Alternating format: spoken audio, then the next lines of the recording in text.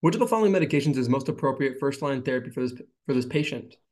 A 30-year-old woman is undergoing a surgical procedure under general anesthesia. After the administration of the anesthetic agent, she develops tachycardia, muscle rigidity, and hyperthermia. The surgical team suspects malignant hyperthermia and immediately initiates treatment. Which of the following medications is most appropriate first-line therapy for this patient?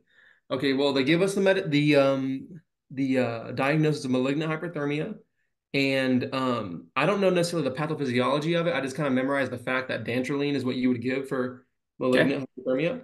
Okay. But yeah, that's what I would say. Yeah, dantrolene is going to be your best answer here. Um, Muscle relaxant that works by inhibiting calcium release from the sarcoplasmic reticulum is the mechanism action for dantrolene.